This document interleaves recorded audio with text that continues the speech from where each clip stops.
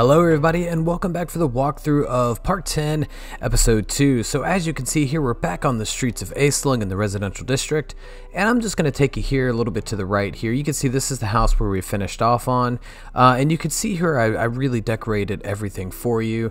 I tried to make it look very lively, very much like a city. Look, we actually added in a bathroom. It's the second one in the entire city.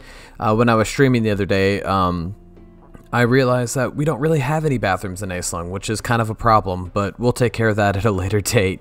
What I want to show you here is, of course, the first house. Now, the majority of this walkthrough is going to be nothing but houses. Now, there is going to be one tavern, which is really cool and very large, and I think it came through really well.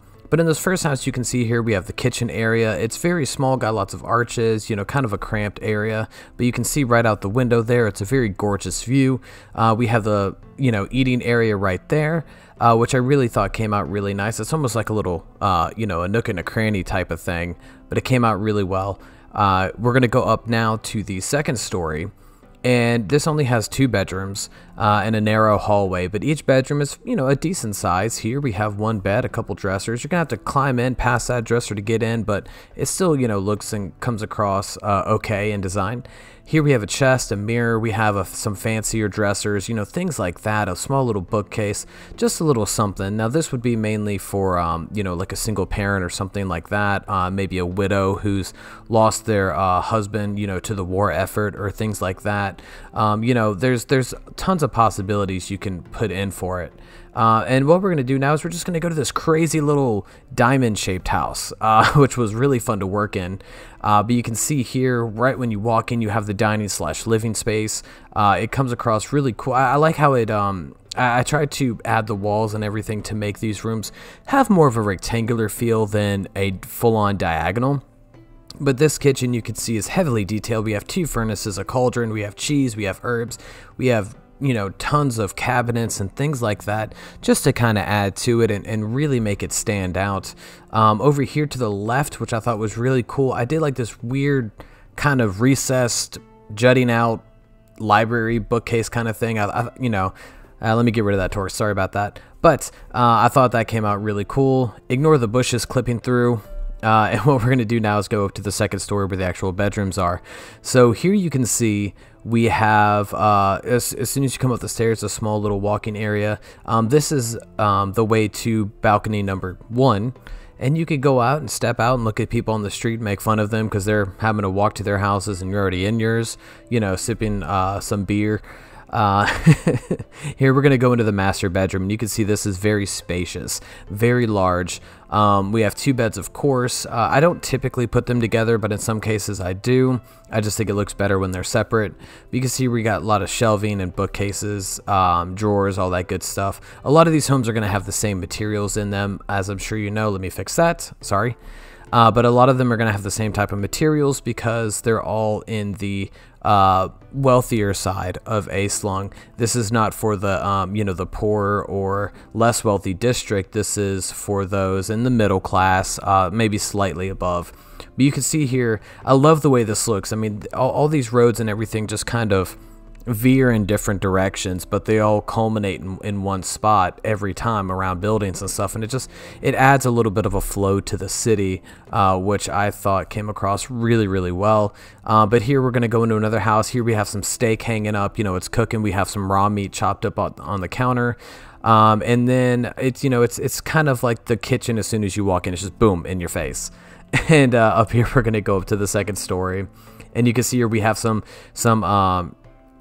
clothing, that's being washed, and we also have some food storage, and then this is just 2 very small, simple bedrooms, and I'm talking like simple, very teeny, and just small. I keep clipping on those, sorry about that. But anyway, both of the bedrooms are pretty much identical to each other. There's nothing crazy to them. This house, I was kind of working on limited space after designing. The bedrooms were an afterthought, and it kind of shows, yeah, but you know, either way, you know, we have 2 bedrooms. That's more than most people can ask for. So on the second side of this very large building, we're going to have another house. So this is kind of like a townhome in a way, but very spacious. So I love the way this kitchen came out. You know, we have the shelving, we have the nice, you know, square dining room table that comes across really well. And then we have this awesome kitchen with plenty of storage, plenty of food, plenty of, you know, cabinets and, you know, some bread right there hanging out on the shelf to you know, cool down and everything. We have a small little storage area underneath the stairs there. And then what we're going to do is we're going to go up to the second story. Now this one consists of 3 bedrooms. So this is a wealthier family, a little bit larger space to work with. But as you can see here, once again, we have some shelving up top. We have a beautiful picture hanging up over the bed. We have a nice window. You know, we have it all just kind of comes together in this build. This is thanks to Aelandria, who is an amazing streamer. If you haven't checked her out, I'll put the link down below. And to all those who watched her in the stream, y'all all helped me out design this last building. I was completely stuck, and I was able to, you know, get past that. And thanks to the ideas of everyone who was involved in the stream, I was able to finish this up this morning. And here we have a double bunk bed for the kiddos. You know, just have them a little room to play in.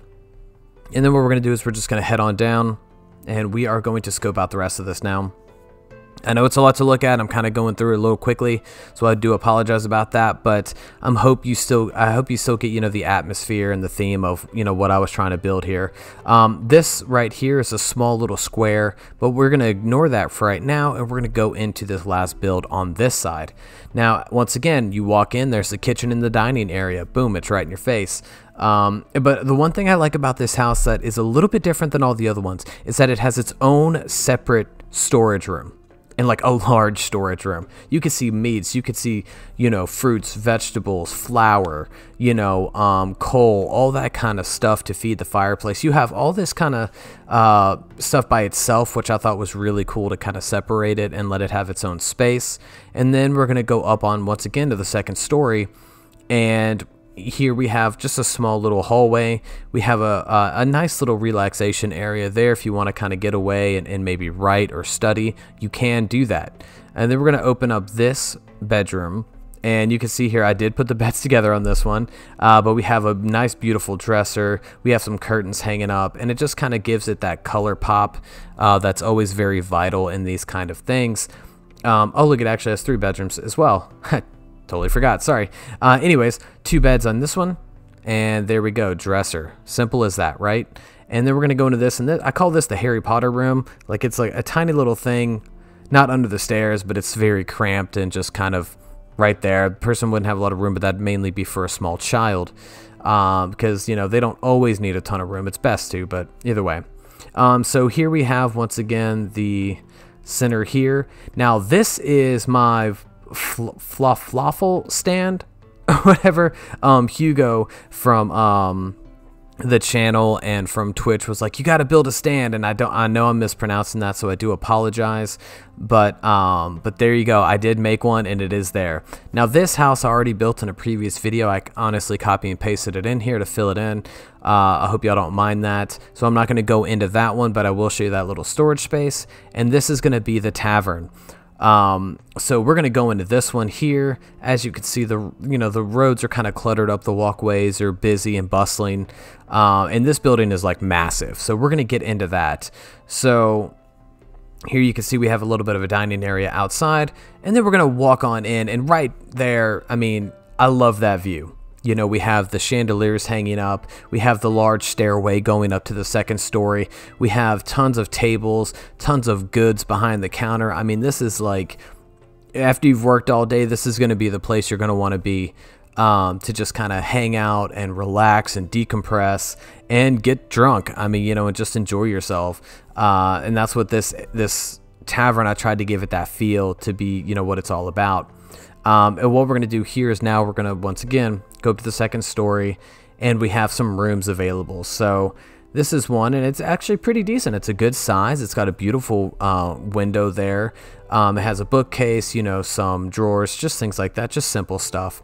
This room is a little bit smaller, but it still works the magic, and it still works. Obviously, you would only really need these, especially if like you just sailed and you just need to hang out for a night or two, and just kind of recharge your batteries. This is where you'd want to go. Up here, we have another small bedroom, nothing big. And once again, going up to the third story, we actually have a small study area. Now, this would be for the employees or the owner of the inn or a tavern to, you know, maybe get away from the crowd, maybe just relax for a little bit. And I like it though. It's very rectangular, but it looks really cool. It's just kind of like a tucked away little nook that, you know, suits the theme to me very, very well. And what we're going to do is we're going to hang a left, and we're just going to go down this path. Now, as you can see, once again, there's multiple pathways to get you through the city. You can go this way, which brings you back towards the where we started. And then we're going to hop up here and show you the last house in just a second. But you can see, once again, it's very cluttered. It's very busy, you know, and I just really like the way that it came out. Let me know if you have any tips or tricks to make it a little bit more lively or make it look better in the comments. I'd love to hear y'all's point of views and, you know, and to improve on my building skills through y'all. Here, once again, we have the kitchen, then we have the dining area.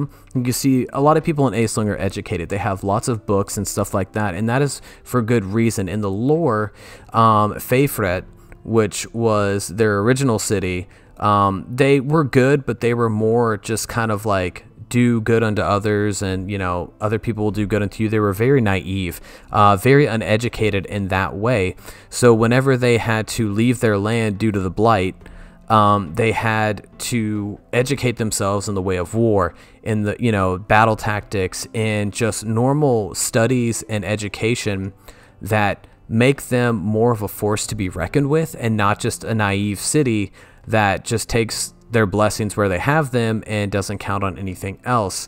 And that lore will be coming out as soon as I'm done writing it. I'm about halfway through, and it will be published on World Anvil whenever it's all said and done. So that's the walkthrough. Like I said, I know I talked the whole time. Hope you didn't mind it. But here is a little flyover here, and you can kind of see the area and see how much it's grown and how large it is. I mean, these buildings look massive from the street view.